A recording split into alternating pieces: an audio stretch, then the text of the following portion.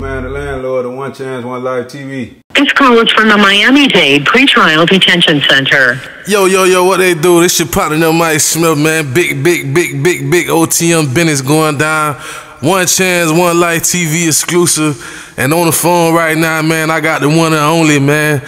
Savage Chop, what they do, gang? What's up with it, brother? How you feeling, brother? Nah, I'm blessed, man. You know, can't stay down, you hear me? Rain can't keep a nigga down. Yeah, man, I just want to, like, have a one-on-one with you, man, and really let you talk to the people for real, you know what I'm saying? Like, first of all, like, I want to ask you, man, how are you, bro? Like, I know you always gonna say the right answer, like, oh, I'm good because you a gangster and all that, but for real, like, how's your mental health? Like, how you feeling for real? My mental health, bro, real good. You know, I stay prayed up, you know what I'm saying? I'm a believer. I got faith, so, you know, my mental health gonna always be good as long as I can wake up in the morning, as long as I'm breathing, as long as I'm able to talk to the people that I love, they love me, as long as things going, you know what I'm saying? My mental health's great, you know what I'm saying? No doubt. Like, how you just say, like, you prayed up, you know what I'm saying? So, what did you get that faith from, like, your relationship with God, like, where that came from? Well, you know, when I was younger, I was brought up in church, you know, so, you know, Mama used to take us to church every day, like Steve Harvey used to say, nigga. Yeah. Monday all the way to Sunday, nigga, we in church, nigga. So, you know, I ain't never lose my relationship with God. And, you know, going through these little obstacles that I've been through, you know, praying to God, and he helped me get through my obstacles. This call is from the Miami-Dade Pretrial Detention Center. This ain't the first trip around, you know what I'm saying? Yeah. So, you know, yeah, man, and I worked before, it'll work again, you know. Most done. So, yeah. You been working out in there or what? Yeah, man, I've been doing a little something, man. Working out, man, a little push-ups here and there, little dips, little squats, you know what I'm saying? That's it, man, about it. Like, you got all type of different people that fuck with your music, your sound, your vibe, your energy, and you got a responsibility that come with that, you know what I'm saying? So I want you to, like, they kind of, like, tell people, man, like, who ain't never been in jail before. Say you talking to people who ain't never been in jail, prison, never been in trouble with the law, but they out here doing bullshit, you know what I'm saying? What is the process of going to jail? Like, when you first get fucked up, they ran down on you. From the time you get handcuffs, they put you in the back of the car. What's next? Man, when they put you in the back of that car, man, sitting there, you sweating, you hope that you can get out the handcuffs, but 9 times out of 10, if you're a black man like me, that ain't gonna work, you know. So you're gonna get processed. Once you get processed, you in there, you feeling like, fuck, I'm in here. You're gonna make them calls, calling your people, letting them know that you're in here. Next, you try to get you a bond. You don't get no bond, now you really sick. You know what I'm saying? They're gonna pass you these pussy-ass cold sandwiches and shit. You know what I'm saying? Niggas don't really want it. Cause the nigga trying to get back out there. And next thing you know, you in a permanent cell. Well, you know you stuck here until the judge say otherwise. So you feeling like shit. So my advice to y'all, you know, if you out there fucking out dog, stop fucking out dog, cause it ain't worth it. You know what I'm saying? Like, I know niggas got their homeboys, niggas got their dogs, niggas got people that they try to put on for to show that they the bigger man, tougher man or whatever. But that shit don't mean nothing. When you the tougher man is when you take care of your family, your kids. When you don't let your mama down, you know what I'm saying? Your sisters, your brothers, you know what I'm saying? Your grandparents, you know what I'm saying? Most definitely your kids, you know what I'm saying? When you doing shit like that, that means you a man. That means you the biggest man. That means you the realest, you know what I'm saying? Trying to put on for another nigga, it ain't gonna work. Cause 9 times out of 10, if you go down with them niggas, they ain't gonna ride like you gonna ride. Some of them ain't gonna stand in the paint like you gonna stand in the paint. A lot of these niggas gonna fold, you know what I'm saying? And they ain't built for this shit, you know what I'm saying?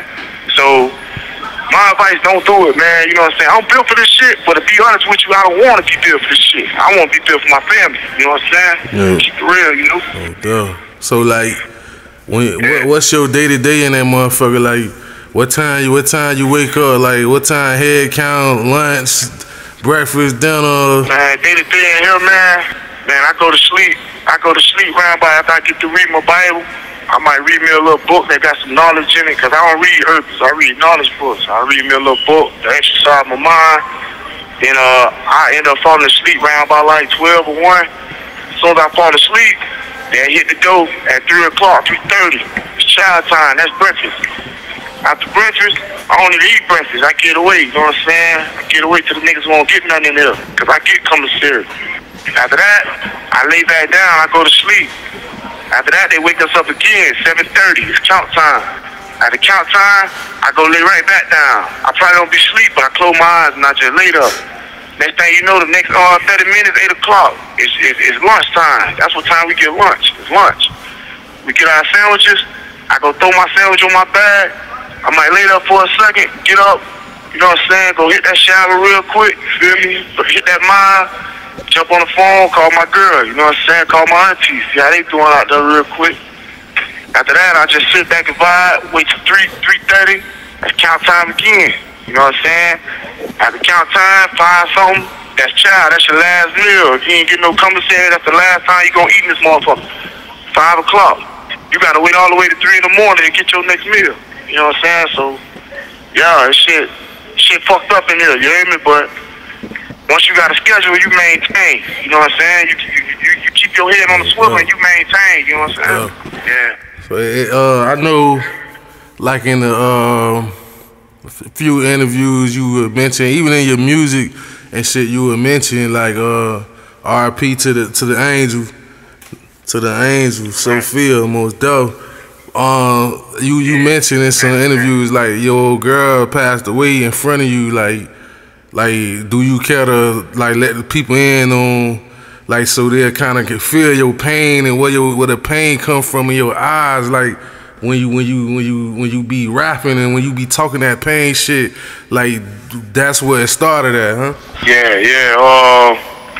I don't really like to elaborate on that, but you know what I'm saying? I'm gonna take y'all down the lane and try to make it quick and short, real quick. You know, I lost my old girl when I was 3 years old. You know what I'm saying? My mom got killed right in front of me by a dude that was supposed to be my dad, but really ain't. You know, me and my sisters was in the house, and you know, came in, did his thing or whatever, and you know, after that, you know, we left Brown Subs and we ended up down south in the Ranger with Granny, you know what I'm saying? So, you know, Grandma kept us all together, you know what I'm saying? And, you know, when you growing up without a mama or father, you got your grandparents, you going to school, your grandma trying to do everything she can to keep a roof over your head, clothes on your back, food in your mouth, you know what I'm saying?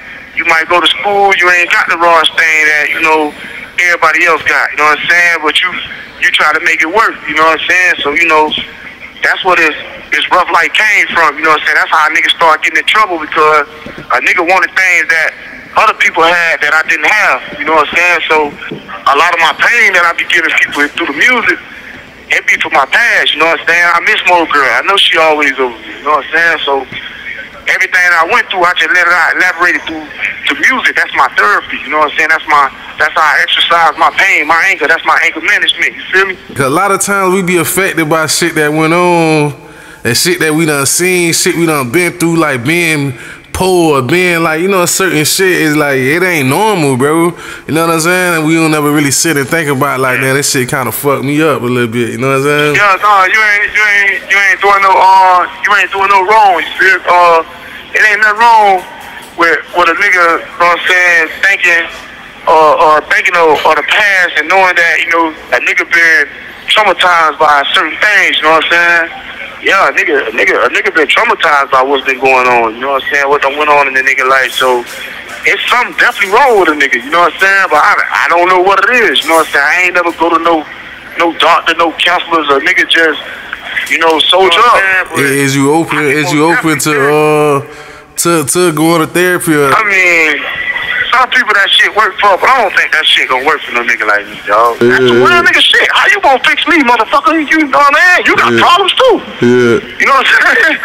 Like, so how you gonna fix me? So I don't think that it. You know what I'm saying? My counseling, my therapy is music. You know what I'm saying? As long as that don't fail me, I'ma always be alright. You know what I'm saying? That's how I get it. But to be honest, yeah, I'm fucked up. I know I'm fucked up in the head. So this the last heavy question. Then we gonna get on the lighter note right here. But I want to know like how you feel in your mind, in your heart, like this time, like when you got locked up, do you feel like you let some people down, or do you just feel like this something that God had to take you through real quick to get you, to keep you straight, and now you finna touch down and go crazy? Well, to both of those questions, I got an answer to. You know, let people down. I definitely feel like I let some people down. I know I let my kids down.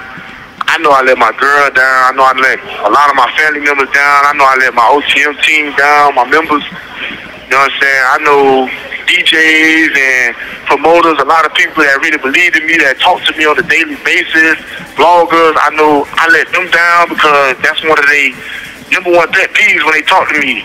Savage, stay out of trouble. Savage, you got it. As long as you don't go back to jail, you don't stay out of trouble. You know what I'm saying? And I know I messed up. You know what I'm saying? I know I let them down. And then, you know, on the other note, like what you say, do I feel like God had? Of course, God always got something to do with everything. Everything that happened in our life is already, the chapter already wrote before it even happened. You feel what I'm saying? So I know God deeply had something to do with this. You know what I'm saying? Like my God wanted to say, you know, He was saving my life. God was saving my life. You know what I'm saying? His body's out there dropping like flies. You know what I'm saying? I'm supposed to have been there. I probably would have ended up there. You know what I'm saying? So God probably would save me from a tragedy.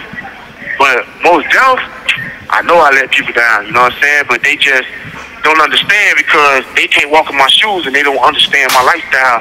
And they ain't been through the things that I've been through. You know what I'm saying? So I know I let them down, and then everybody who feel I did let them down, I apologize. My team members, my family, you know what I'm saying? Even the promoters and stuff out there, my fans, everybody, definitely my fans, man, you feel me? All the time, you know what I'm saying? They always share my stuff and free chop, man, dang, you know what I'm saying? Just by them little messages. I know, you know what I'm saying? I know I let them down. Now I apologize, you know what I'm saying? Yeah, man. On behalf of OTM, man, you ain't let us down, brother. You know what I'm saying? We know, I know the situation, and the shit really it wasn't your fault at all. You know what I'm saying? And you know you had to, you know, come get this shit over with so we get to the money, man. Nigga, we proud of you, nigga. We love you, nigga, and we here, nigga. We with you, and nigga, we waiting for you to come home, nigga. You know what I'm saying? More dope. So nigga, let me ask you this, nigga. So you basically say you fell in love with music since you was 12 years old, nigga, rapping, nigga, you could sing, you could do all type of shit musically, nigga, this shit therapy, all this, right? So nigga, if you had the opportunity to wake up tomorrow, nigga, rich as fuck, M's on M's, right? You can wake up tomorrow, M's. But the only thing is, you can never do music again. Nothing music related. You can't write a song, you can't rap, you can't sing, you can't do shit. But you amped up for the rest of your life. Would you take that? Wow. How much do you really love this shit? I don't know about that one because, like I said, it's my therapy. Because, like, if I start doing music, it might be a lot of motherfuckers fucked up out you hear me? I might lose my therapy. I got a bag. I might drop that bag somewhere everywhere, yeah. I'm definitely not giving up music, man. Definitely not giving up music. Are you proud of yourself? Like, sometimes do you ever sit back and think about what you accomplished and how far you done came, and are you proud of yourself, brother? Once I climb the ladder and I get where I need to be at, well, we getting awards, well, we putting a lot of people on, you know what I'm saying? Well, we giving back to our community and we doing things that we need to do, then I say I'm proud of myself. When I stop coming to jail, when I stop getting into bullshit, you know what I'm saying? When I get off these papers, you know what I'm saying? When I'm at the angle that I need to be going at, then I say I'm proud of myself. So to answer the question, you know what I'm saying? I'm happy with the work I've done, but no, I'm not proud of myself, brother.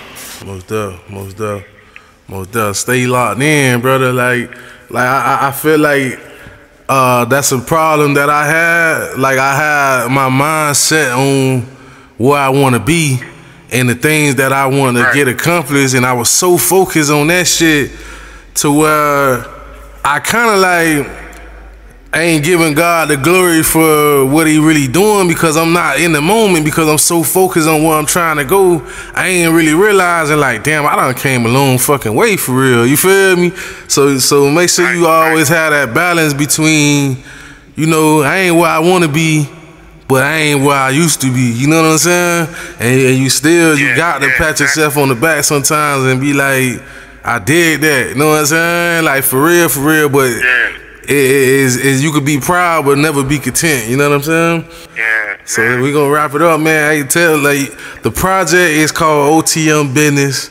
Savage Chop to those y'all who listening and worried about, yo, man, Chop, Chop is all over the fucking project, man. Barber putting in overtime while he was out this motherfucker. So y'all ain't got to worry about that.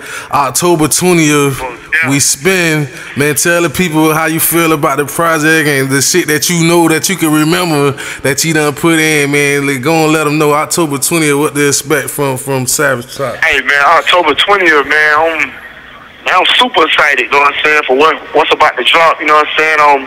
I'm happy with what we done dropped already. I'm happy for the tracks that I done heard, the ones that I know I stood on business on every track, you know what I'm saying, because I don't know no other way, you know what I'm saying. So I know my team, they stood on business, you know what I'm saying. We worked very hard. We in the studio dedicated, you know what I'm saying. Big brother asked us for 90 days of hard dedication, you know, and we gave it to him, you know what I'm saying. Everything that was planned, it went into motion, you know what I'm saying. We might have a little setback, well, I did, you know, but, well, overall, man, I'm happy with it. You have 60 seconds remaining. And I'm very excited, man. Look how God worked, you hear me? Well, that, man, we love you, brother. Know what I'm saying? Nigga, love you, bro. Nigga, can't wait till you come home, nigga. Too, man. Big OTM business, ladies and gentlemen. Savage Chop. You know what I'm saying? Most dub. Yo.